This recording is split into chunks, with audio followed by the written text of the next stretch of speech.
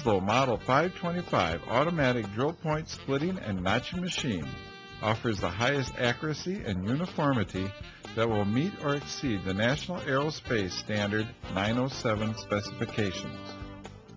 The computerized control, machine logic, and servo motion make splitting and notching accurate, predictable, and repeatable. A programmable industrial computer controls all machine logic and servo motion of the Winslow 525 drill point splitter. The Simrex 20 computer access terminal provides the interface between the control and the machine operating parameters. The machine operator monitors the PEC grinding cycle, load time between splits, grinds between wheel dresses, amount to dress off wheel, grinding feed rate, dwell time at end of feed, web width adjustment.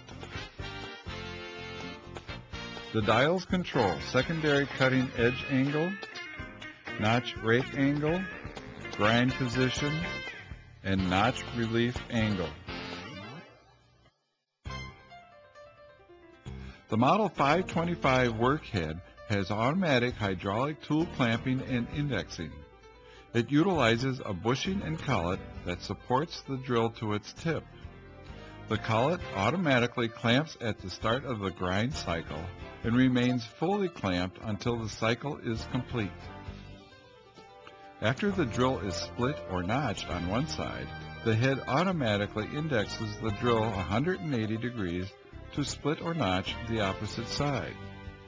Because indexing is entirely independent of the drill's flute grind, a repeatable, accurate grind is assured. The 525 workhead can accommodate drill diameters to 1 inch.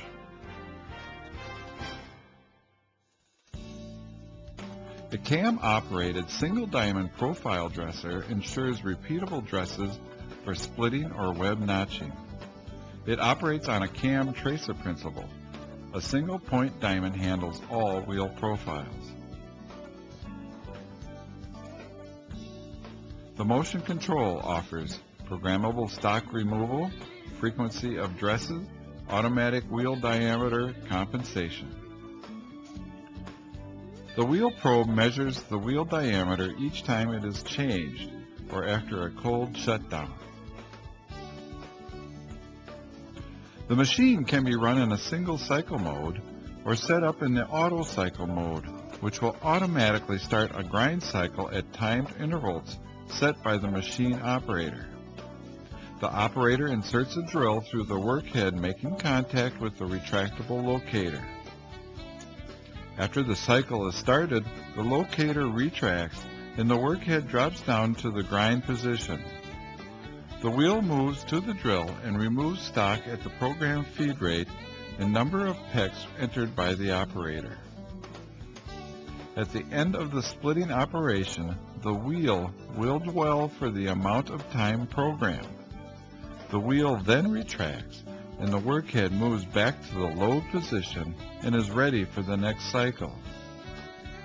An automatic dress cycle will take place when the machine reaches the program number of drills between dresses.